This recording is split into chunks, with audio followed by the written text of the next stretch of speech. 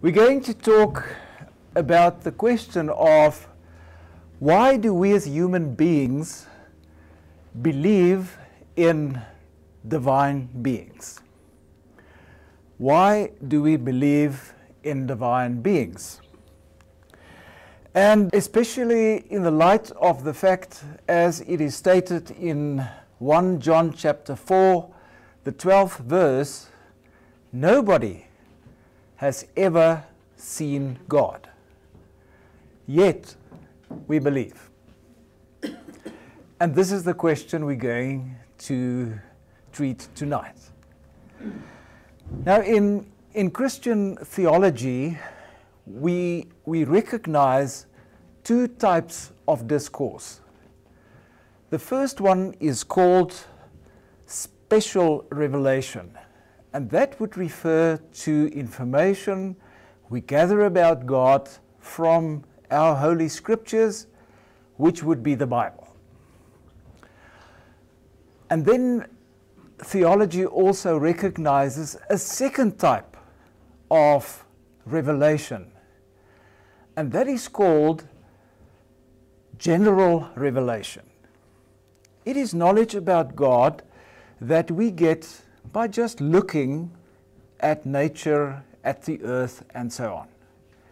And this is in theology based upon Romans 1 verse 20, where Paul declares, ever since the creation of the world, his eternal power and divine nature, invisible though they are, have been understood and seen through the things he has made.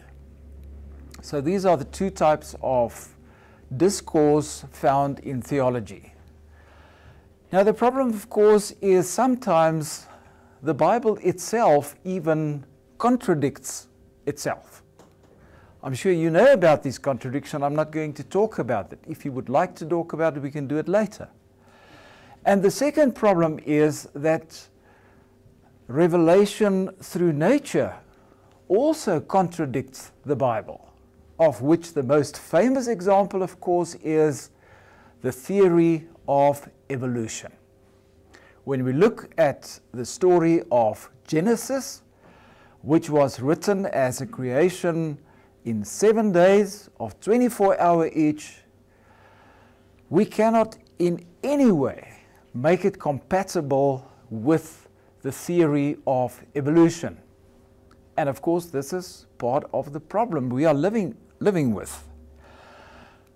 I would like rather to make a distinction between revelatory discourse in general and scientific discourse. And like I said, revelatory discourse explains our world and what happens to us by referring to beings in another world. God below, Satan below, and between, and in this battle, things happen here on earth. I would like to give you one example. When we look at Genesis 11, you all know the story. It's about the Tower of Babel. And it says, how do we make sense of different languages? And this story explains it. It says, well, at some other time, people decided they want to be as good and as great and as glorious as God, and they built a tower reaching up to heaven.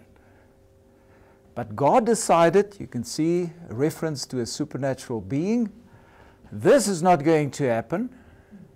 So what did God do? Well, God confounded their speech, and the whole project came to an end. Now, when I got to university, this is the story I believed. And my professor in linguistics told us, no, this is not where different languages come from. The whole reason why we have different languages is because people lived in different environments. The Eskimos, for example, have about 22 words for various types of snow. In English, we have about 2 or 3. So different environments is one of the factors which would cause diversity in languages and dialects and so on. So you can see we have two types of discourse which help us to understand the world we live in. And we find the same thing when it comes to the question, how do we explain religion? Because as far as we know, only human beings worship gods. I don't know of any animals who do it. I had a dog. When he wanted food, he begged for it. That's the nearest that came to worship. But human beings, we do worship gods. And we postulate various divine beings like angels, ghosts, ancestral spirits, demons, and many people will tell you, I experienced this. Now, from religion, of course, there are many explanations of why we are religious. John Calvin in the 17th century, as well as a modern philosopher, Alvin Plantinga of America, they said, well, the reason why we are religious is because God created us with a sensus divinitatis. It's like a religious capacity, much like an extra sense. And this gives us knowledge of God. Now, scientists say we don't like this explanation. Why not? Well, they say we cannot test it with an experiment. You see, this is where the difference comes in between revelatory discourse and scientific discourse. Scientists want to do an experiment, and they want to say, look, this is how we do it. So scientists came up with other explanations. For example, Feuerbach, a German philosopher, as well as Sigmund Freud, the famous psychologist at the beginning of the 20th century, they both claimed that religion was the product of wish fulfillment. We experience guilt, and we experience fear because of our environment, insecurity. And they say, therefore, we project this onto supernatural beings to help us face life with all its difficulties. But again, this is a hypothesis which you cannot test. You cannot do an experiment and test it. It's untestable. And therefore, the new and relatively fresh approach of evolutionary psychology attempts to investigate the problem in a novel and in a new way. In his Origin of the Species, Charles Darwin wrote the following: "In the distant future, I see open fields for far more important researches. Psychology will be based on a new foundation, that of the necessary acquirement of each mental power and capacity by gradation." Now he's writing in Old English. I'll explain to you what he means. Applied to religion, this approach only took off in the 90s, at the beginning of the 1990s, in the previous century. And the theoretical framework within which this research operates is that our brains, as we evolved from simpler life forms, developed some devices which help us to control our environment and to survive and to procreate successfully. For example, when we hear a noise, let's say we're alone in our garden in the evening, we hear a noise. And we deduce from this noise, well, it's a robber. He's somewhere in the bushes. And we say, well, this is not for me. we run inside, or we take out a pistol and we say, come out, or I'll shoot, or do something like this. We connected a sound to an agent. We don't know whether there was an agent. Perhaps there might be an agent and that person would then surrender. Or it might have been the neighbor's cat. But we survived. If we didn't have this device in our brains, and it was a dangerous intruder, we would have lost our lives, and we would not have survived. So you can therefore see that the hypothesis is that the detection of agency, the connection of an event to some or other agent, forms the basis of this cognitive psychology and the investigation into religion. I'm going to refer to only 4 devices. And the first device is called theory of mind. I already gave you an explanation or an example of that. Theory of mind, it means that we can deduce, we can form a theory of an agent which might be behind a noise. Okay, that's the first one, and we'll have a look at it right now. Hyder and Simmel performed an experiment which is extremely interesting. They made a little film of this big triangle there and a little small triangle there moving around a circle. And they asked people, react to this. What do you think is happening? Most people said, well, this big triangle is a bully. This small one is a timid person. They're both male, and they're pursuing this female. Well, I think it shows us 2 things. You know, people think in terms of agency, as well as they've got something on their brains. But that's it. So the interesting thing is it illustrates the point that we tend to personify, to ascribe agency even to ordinary objects. That's the point. And when we look at, for example, religion, we find that thunder and lightning in ancient Greek religion is personified as the god Zeus. And people said, you know what he did? He threw his lightning bolts like spears against people who didn't respect their parents. Now, my grandmother had exact same philosophy, you know. I remember very well as a child, 8 years old, I asked my grandmother in one of these Highveld thunderstorms, I said, Grandma, what is this noise here? And without any hesitation, she said, it's the voice of God. I said, well, that's interesting. What does God say? She said, God says you have to listen to your grandmother.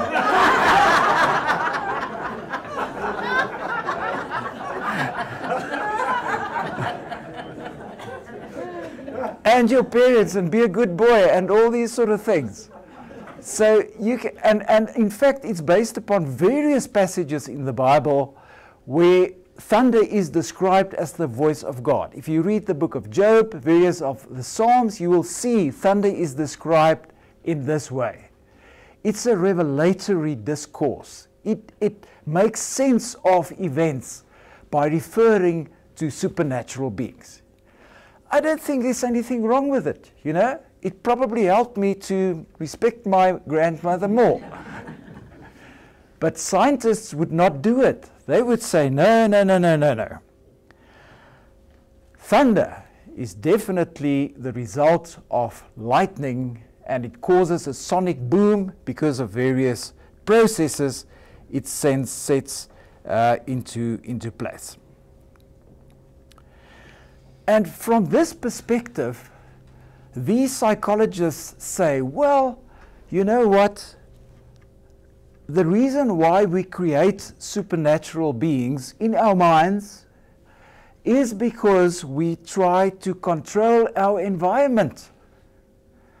We create these stories to help people behave and to make sense and to say, well, it's God's way of maintaining justice. And they call it hyperagency detection device, meaning we may walk in the garden and hear this noise, and we may say in our minds, this is a dangerous criminal, the one I just saw on TV who escaped from jail. He's got his axe in his hand, he wants to murder me. I ran away. I locked myself in the house. Nothing bad happens to me. I got away. But suppose I did not react to the noise. I didn't have the device in my brain yet. And it's really this criminal, and he kills me. My genes, my stupid genes, will not be transferred to the next generation, and therefore it will die out. So therefore hyperagency is not punished but rewarded. And this is the hypothesis why we believe in supernatural agents. This brings me to the second device. The second device is the ability to make a connection between a certain result and the reason for it. Now, I'm going to refer you to the famous psychologist. Those of you who studied education probably heard of him. He was called Jean Piaget. You know about Jean Piaget? Yes, okay. Now, he interviewed 7 to 8-year-old children, and he asked them questions like, why do we have mountains? Do you know what the children said? They gave a reason. They said, well, it's so that the lions can live there. And he would ask another question. Why do we have rocks? Oh, well, you know, animals, they don't have hands. And sometimes they would like to scratch their skins, so they do it against the rocks. So they gave a reason. They found a reason for it. And from this, the hypothesis was developed that this is a second device which our brains do have, namely the ability to connect a certain result, mountains or rocks, with some or other reason. Whether it's correct or not, you know, it doesn't matter. This is what we do, and this is how we make sense of our environment. And we struggle, of course, with the question, why are we here? That question is often discussed in the Bible. What are we doing here on earth? Is there some or other cosmic reason why we as human beings developed to be here on earth? And the Bible itself supplies plenty of reasons. If you read the book of Genesis, it says, well, the reason why we're here is to obey God and to do things which God likes. For example, perform sacrifices. Read the book of Genesis. You'll see God likes the aroma of a good braai coming to him. This is how people made sense of it, you know. And in Romans 1, Paul argues that the reason why we're here is to glorify God in all we do. And if we don't do this, the wrath of God will come upon us. What does Paul describe as the wrath of God? Homosexuality.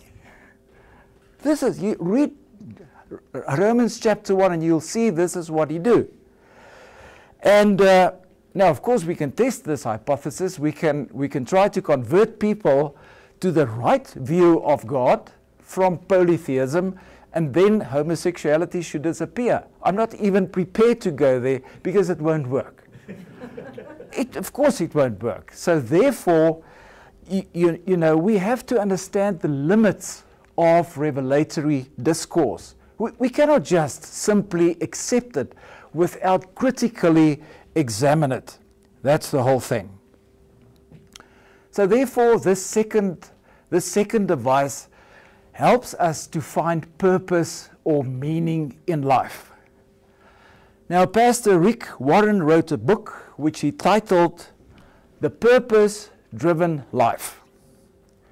Most theologians criticized this book because he took biblical verses out of context, he strung them together, and he made very strange conclusions from it.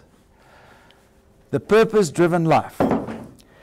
It was published in before 2007.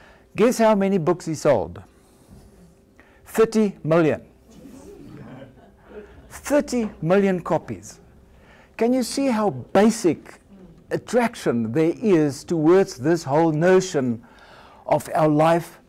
There's a purpose in our lives. We're looking for it. Do you know the author, the Brazilian author, Paulo Coelho? You know him as well. He wrote a book, The Alchemist, which you probably read, The Legend of People. What is it all about? We all have a legend, a destiny, and we have to find it and follow it, and that will bring us happiness. Guess how many copies he sold? 150 million. You see, after tonight, one of you can write your bestseller. I'm telling you. And you'll have to, you know, give St. George's at least a percentage of that. Okay. And it has been found that as people grow older and they've got some more experience of life, they tend to move away from these sort of pre-scientific explanations of the purpose of life. But not a substantial number of people don't do it. And this is why we find, even in the Bible itself, the whole notion that people experience their religion in different ways. What did Paul say? And what does the book of Hebrews say? It makes a distinction between people who are still in a milk phase and people who are ready for substantial food.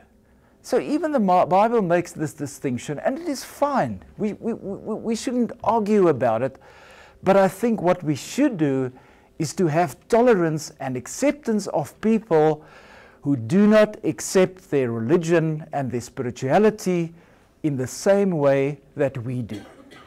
The moment we become imperial, we've got this imperialist thought, it destroys humanity, it destroys your society. I would like to give you a controversial example from the Bible. I hope it doesn't shock you, but I'm going to put it there as a fact, which is, all of us grew up with the idea that Jesus is predicted and prophesied in the Hebrew Testament. His birth, the virgin will have a son, his death, his resurrection, and even his ascension. That is a notion that all of us has been brought up with. Now, scholarship, and I'm not even talking about modern scholarship, we know this since the 19th century, has established that there is not one single reference to Jesus in the Hebrew Testament. Not a single one. You can ask me about this later on, and I will tell you. Read the context. You can see for yourself that where the New Testament refers to Isaiah 53 or any of these, it's taking a specific verse or paragraph completely out of context and reinterpreting it. And that's fine. This is how people thought at that time. They found destiny, they found prediction that's being fulfilled, they found structure in history, and it helped them to cope with their environment. What do? We have new translation, the New International Version, the New Revised Standard Version, which we use in our churches, and they do not translate these passages in the Hebrew Testament as predictions referring to the birth and the crucifixion and the resurrection and the ascension of Jesus. They don't do it. And theologians like myself who struggled with it, I feel I cannot tell my congregation, look, the wonderful thing is that Isaiah 53 predicted Jesus' suffering. I can't do it because it's not true. So what I do is I do find expectations in the Hebrew Testament. And I say, as a believer, these expectations for me as a believer are fulfilled in Jesus Christ. That's something different, isn't it? It's something different than saying, oh, you know, in this verse and this verse, and if we twiddle it a little bit with it, we find references to Jesus. And therefore, this device of making a connection between reason and purpose is also responsible for the belief that we find in the Bible itself, namely that sickness is caused by sin. Can you live with that? If somebody's sick, will you tell that somebody, you know what, let's find out the sin in your life or your parents' life and we'll sort you out in no time? We won't do it. So you can see that the moment we put wrong relationships, relationships between purpose and cause into practice, it can lead to terrible and inhumane treatment of other people. So that was the second device. The first one, theory of mind. The second one, the whole question about purpose. And the third one is the ability to read signs. Have you ever even said it or experienced it? You know, I saw something today when I woke up. God gave me a sign.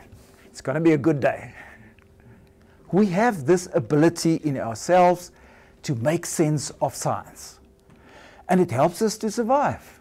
If we walk in a bush and we see the footprints of a dangerous animal, the animal is not there, but we know, look, we've got to we've got to take care of ourselves. The ability to read the signs. But it does not always work perfectly. Often I had to interact with visitors from Greece.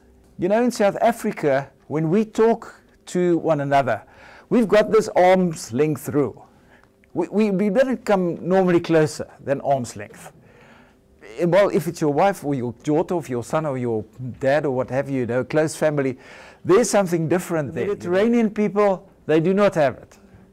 They want to be close to you as possible. So they would come to me close and I would go back like this. And they would become closer and I would go back. And one day a guy said to me, you know, you're very standoffish. And I said, you know, I find you a little bit intruding. And we started to discuss it and we realized we read signs differently. We have different codes, different conventions to do it. This device is also applied to supernatural agency. A few years ago, a rally happened in Vanderbijl Park. It was organized by a local pastor and potato farmer. He preached that homosexuality can be cured by prayer. You can pray the gay away.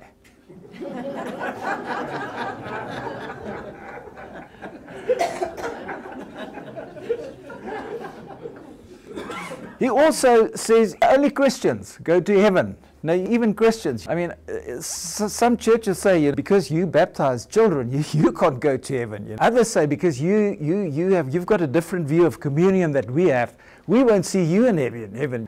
So who's going to be to heaven? But in any case, he said only Christians go to heaven. I don't know which part of Christianity.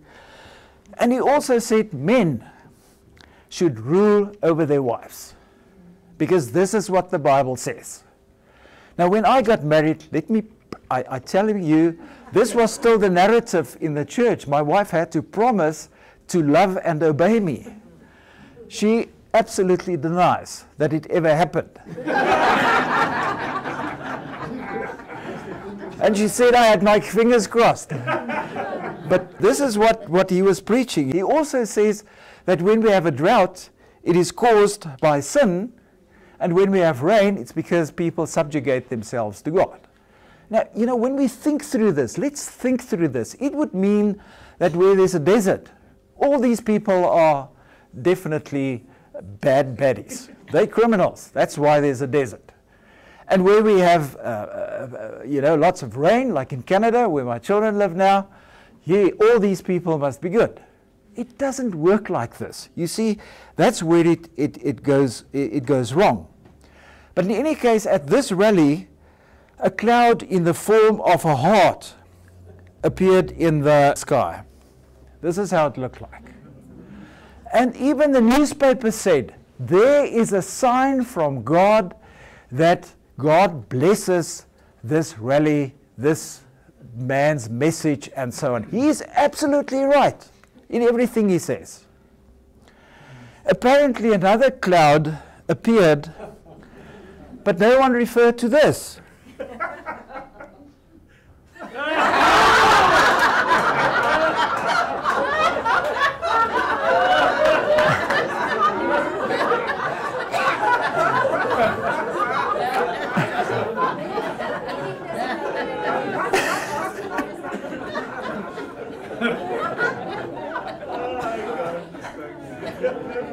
I don't know. Now, what do we make of this now? You know, if you're in for a penny, you're in for a pound, you know?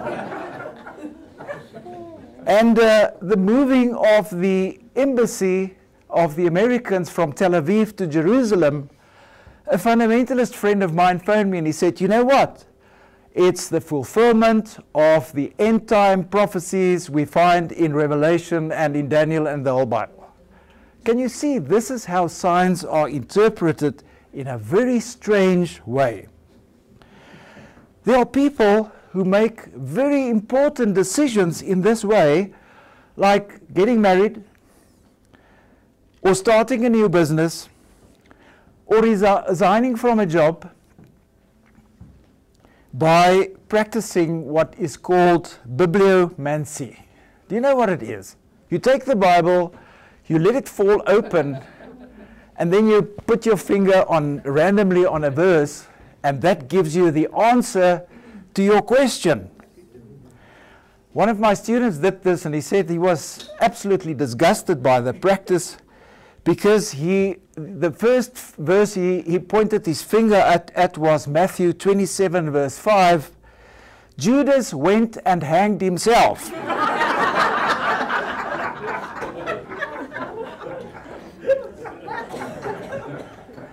He did not like it, so he said, let's give it the best out of 3. And this time his finger landed on Luke 10, verse 37. Go and do likewise.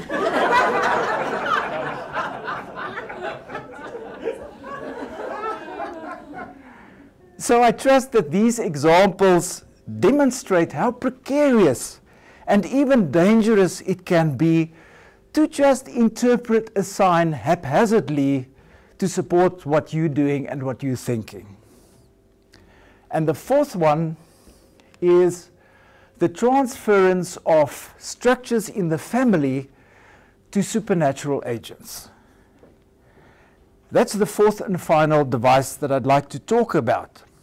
It is the ability we have to transfer family structures to supernatural structures, and to imagine these agents as maintaining family relationships on earth.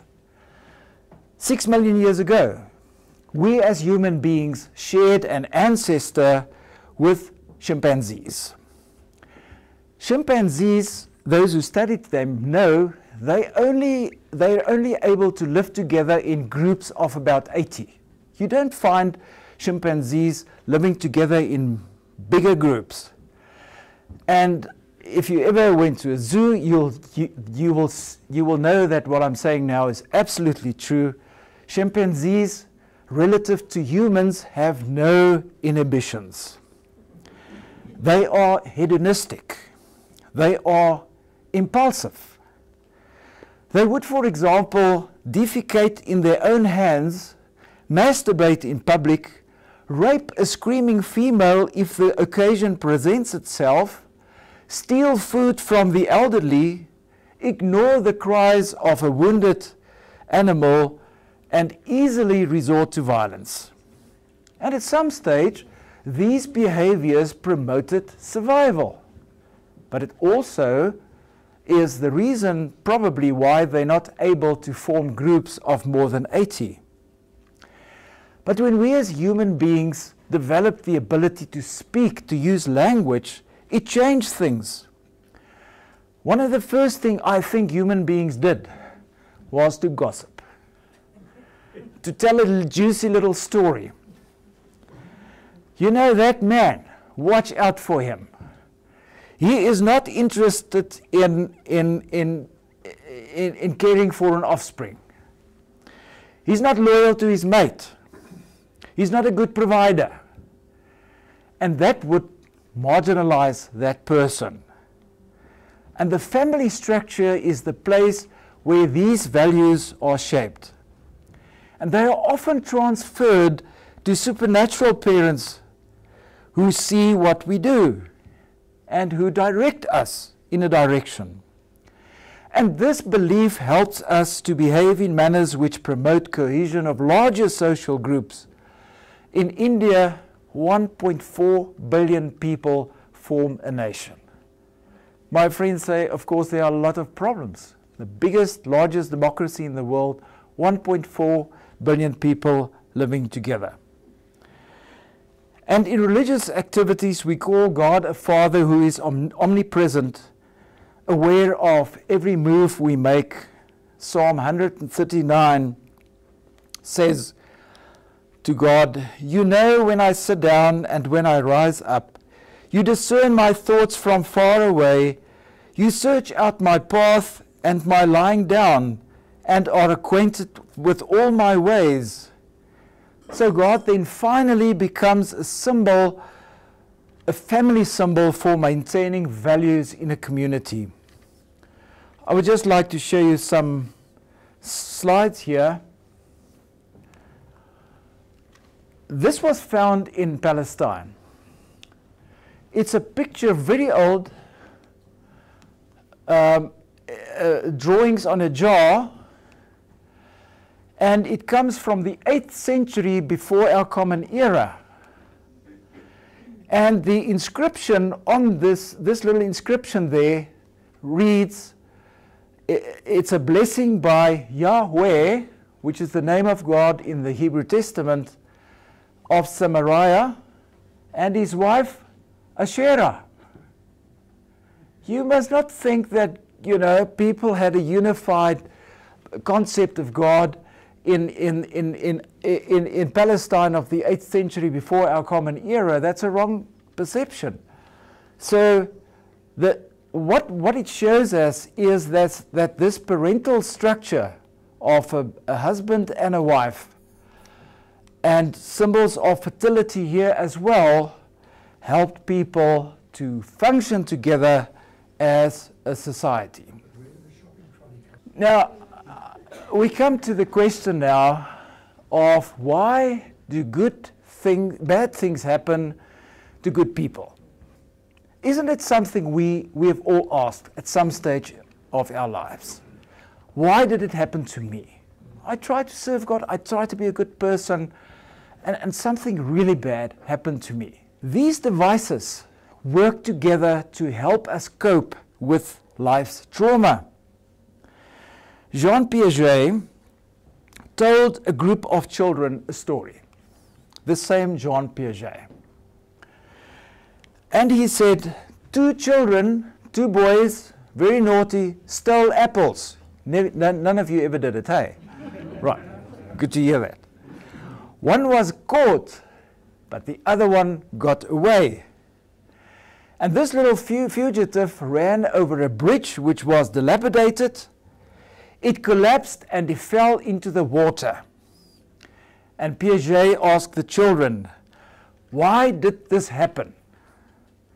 Those younger than 8 years tended to reply that it was retribution. He got his deserts. Those older than 8 said, no, it was the rotten planks.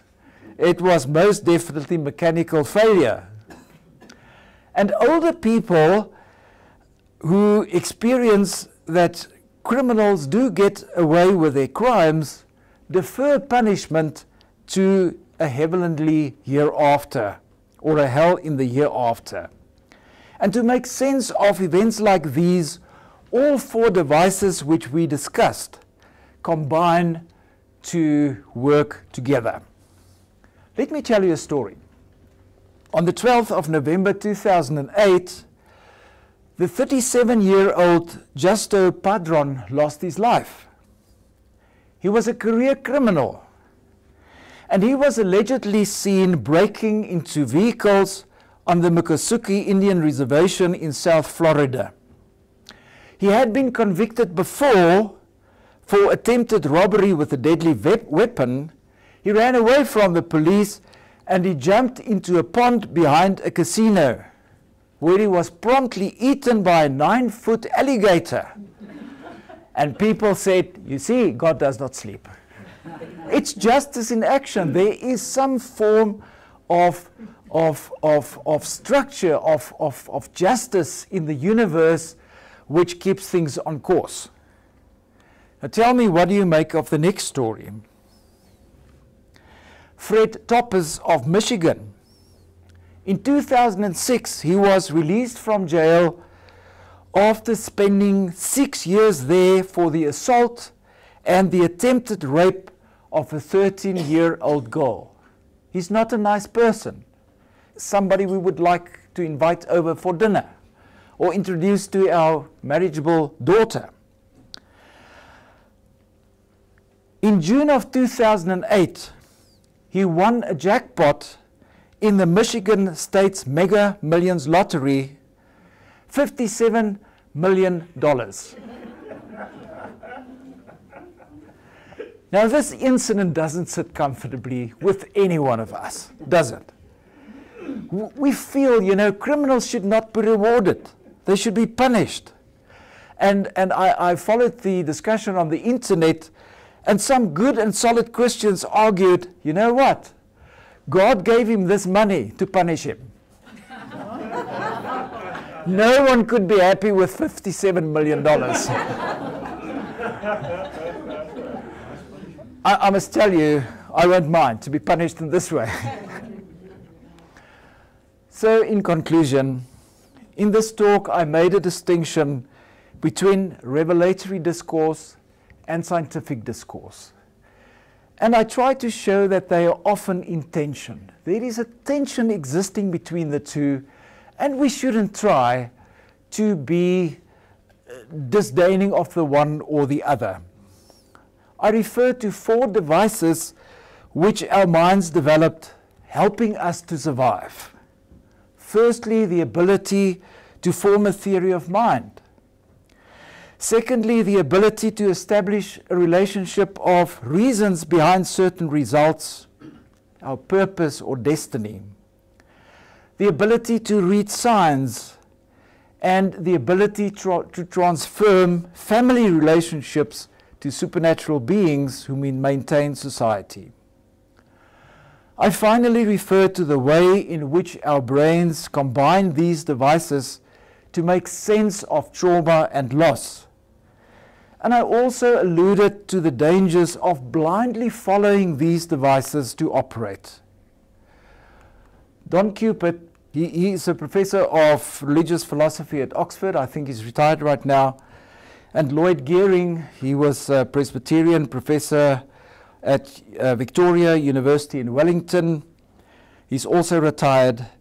Don Cupid wrote a book, Taking Leave of God. And Lloyd Gearing wrote a book, Christianity Without God, in which they argued that, the whole concept of God is created by human beings.